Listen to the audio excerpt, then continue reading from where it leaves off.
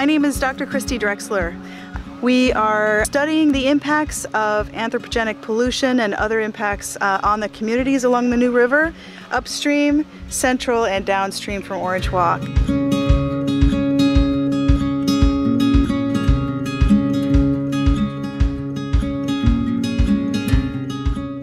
This is excessive organic film that you see it naturally forming on top of slow water. It'll break down over time with bacterial action, but it's so thick, the system's overloaded.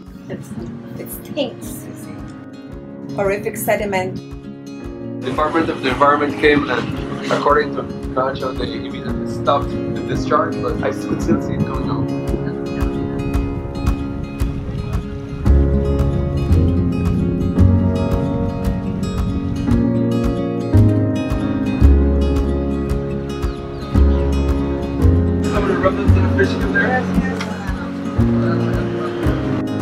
Anytime you have water coming, out of these systems like that, it's going to be picking up a lot of oil, any kind of machinery, and that includes the engines for the towboats.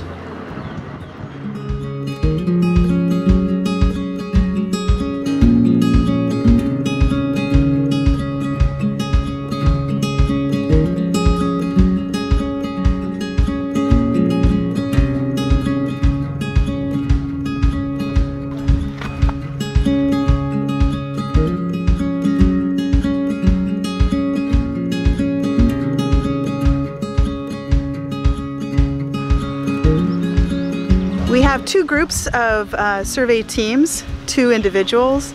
Here's Carlos, Hi, who's my Carlos. team member.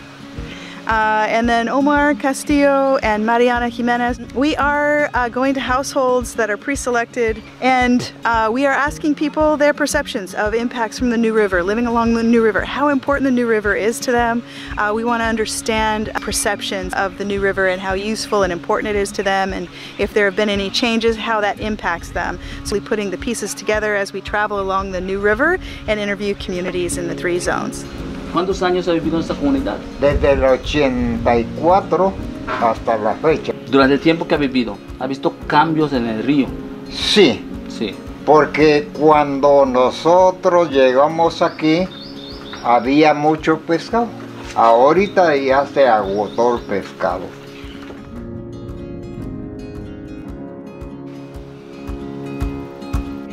You're in Indian Church Village. En aquellos tiempos, cuando yo vine aquí, el río era riquísimo. Tenían miles de pescados.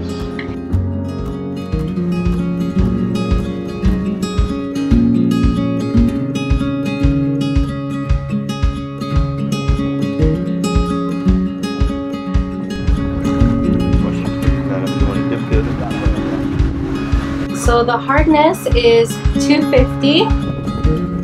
pH is 6.0. Cyanuric acid 100. Many kinds of materials will produce these hydrocarbons that will accumulate as this film here on the surface of the water. Well, it's essentially creating a dead zone. And the dead zone is, of course, no good for fish and other kinds of things too. So it reduces the biodiversity of the whole ecosystem.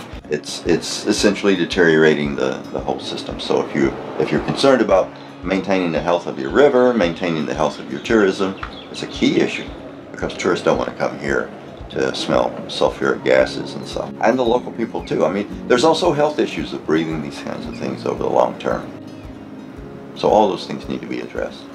It's a holistic issue. Everybody has a say in this, because this is a common resource here, and it's not just for industry, and everybody has to share this ecosystem, and so we all have to understand what's going on, and we all have to do our part in order to keep it in a healthy, functional state.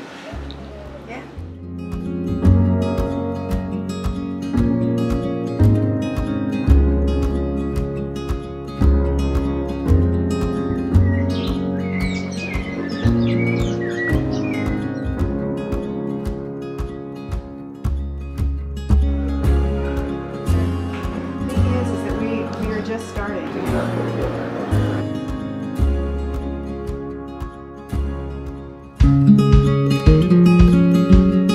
Right now we're passing through Unigrass shipyard to get to Fireburn. We have a pair of interviews to do there, then we're going to Unigrass.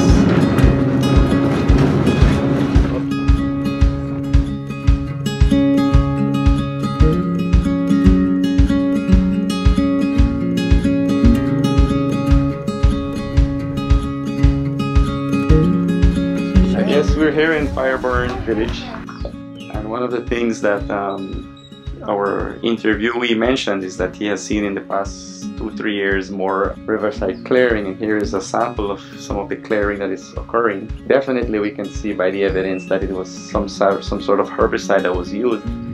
Our interviewee also commented that there is rice farming just south of the village, and there is aerial spraying. That's definitely something we need to look at.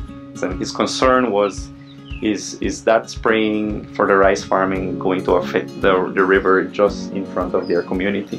Which are very important questions that need to be answered.